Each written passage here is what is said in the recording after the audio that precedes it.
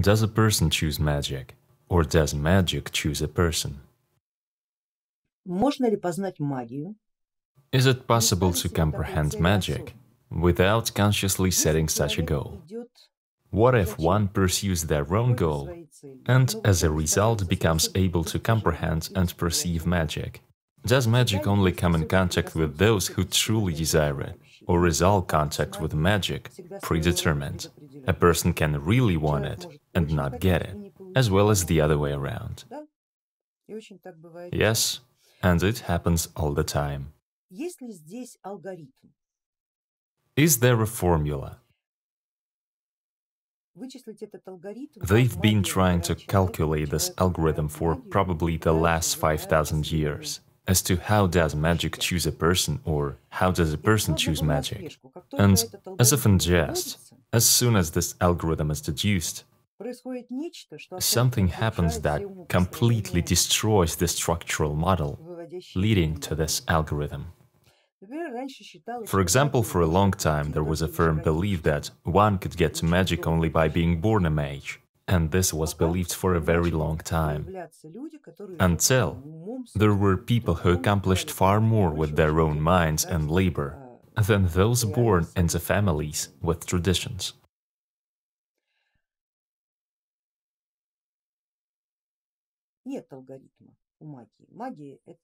Magic doesn't have an algorithm.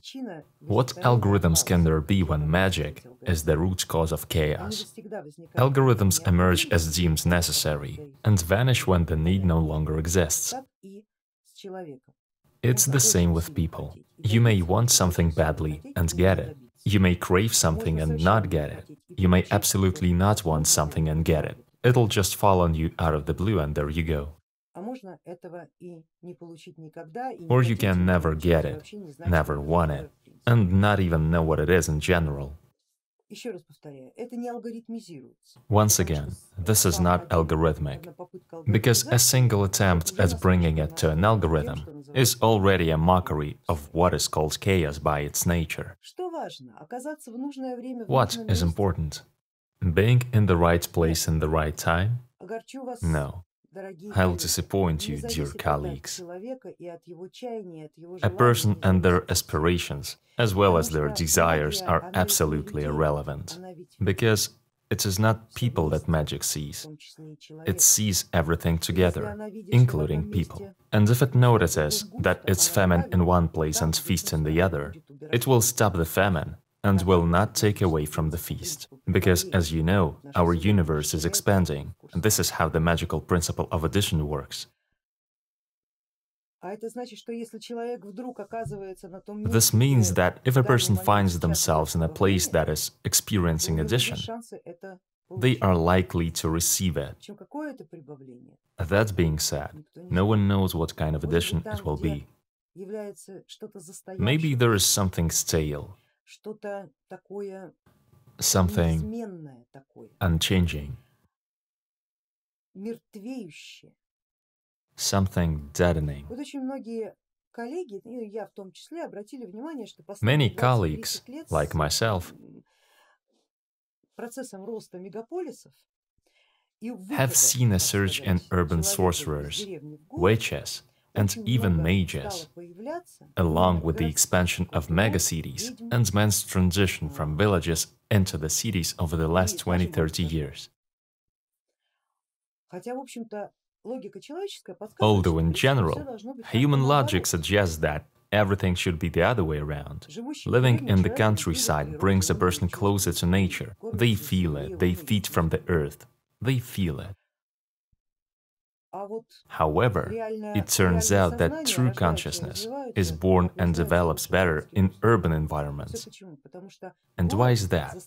Because the city is a stagnant structure, and if social, egregorial or other institutions have previously established some order there, they will not change it for nothing. And what order is there in a village? The wind is blowing, the sun is shining or not, or there is no wind. Nothing is complex, for that matter. Immense complexity rests in cities. which creates these dead areas, where the force can't flow as freely as it usually does, like a fibrous tissue. And this is when additional splashes occur, affecting those who, as a result, suddenly gain some kind of magical abilities, or are suddenly drawn to magic to a much greater extent than those who come to it by logic, those who live in the forest surrounded by nature, who feel the forest, feel the animals. Yes, they feel all this, no questions about it, but magic doesn't enter their consciousness. Witchcraft does, as well as other forces of interaction. But magic as a skill, as a profession, as knowledge, doesn't.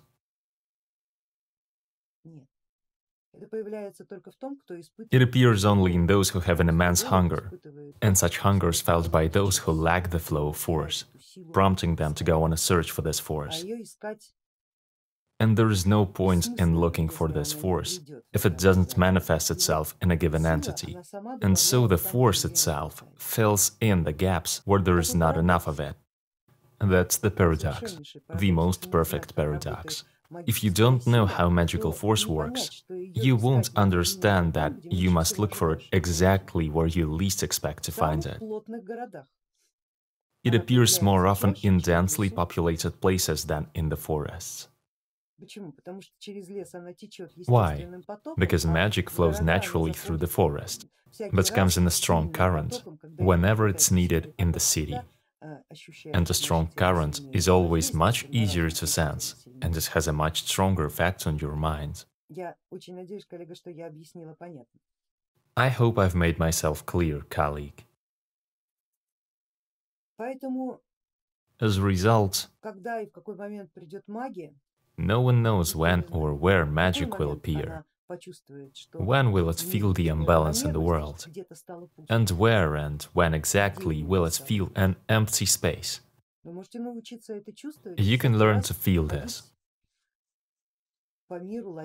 and wander the world, trying to catch the wind, at the moment when it goes beneath the green zone, in order to fix the imbalance of energy and information in this world.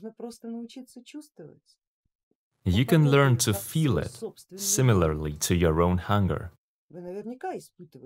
You've probably felt hunger for information, as an example. When you start to tremble as to where to obtain something. And this hunger becomes a driving force, like a call. It lifts you up and carries you to some place, or leads you to some virtual space. This is also magic. Magic is not always physically felt. It could also enter consciousness in the form of pure information. You never know where it will be. You just have to be in that place. This is why you need that dry hunger, when you understand that it's either now or never. And maybe learn to feel where there is famine or feast the same way magic does. It's just that the egregorial world, with all of its systems, operates on an algorithm of subtracting from the excess, whereas magic operates on a different principle, adding to the insufficient. So try to develop this feeling, not the one of subtracting from the excess, but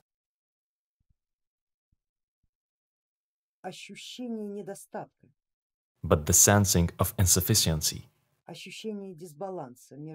Sensing the imbalance between one place in space and another, one person and another, between yourself yesterday and yourself today. And learn to see this difference between filled up and dry, and to understand when and under what circumstances you suddenly went from dry to filled up, and to pinpoint this fill-up zone, that it happens at that precise moment.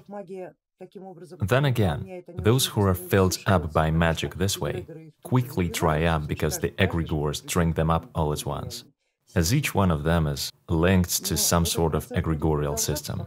But this process will keep going as long as there is life. as long as there are minds capable of soaking up this power like a sponge. Learn not to let yourself be trained, if it's not necessary. Calling out to it is useless. Hear me, colleague. If you believe that you can attract this force through ritual practices, thousands of generations of practitioners before you have demonstrated that you are mistaken. The things they did, from the most noble deeds to the most heinous and terrifying crimes, it doesn't work this way, as modern publicists say, in a manner of speaking. It doesn't work this way. How does it work? It works where the magic is. It blows where it pleases. Even not so much where it wants it, but where it feels the disbalance.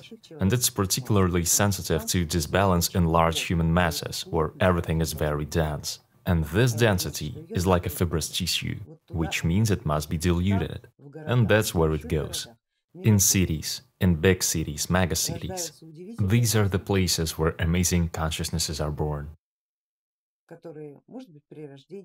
It could happen at birth.